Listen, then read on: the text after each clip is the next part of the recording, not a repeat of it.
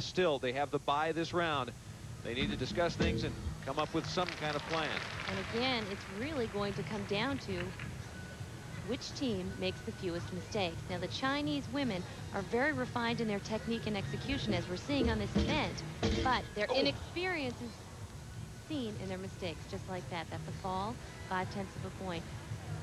We've seen a lot of falls from the Chinese women on bars and on beam, despite their excellent skill level and talent.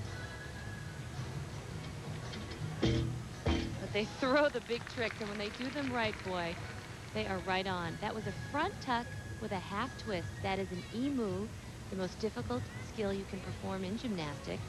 It is worth 2/10 of bonus.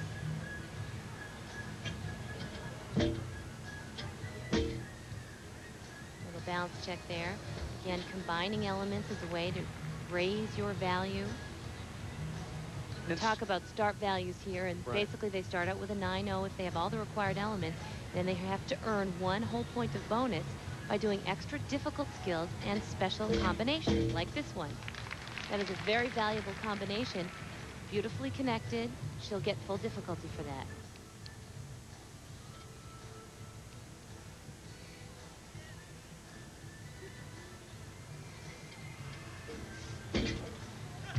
Nice double tuck dismount. Little step, about 1/10 of a deduction off.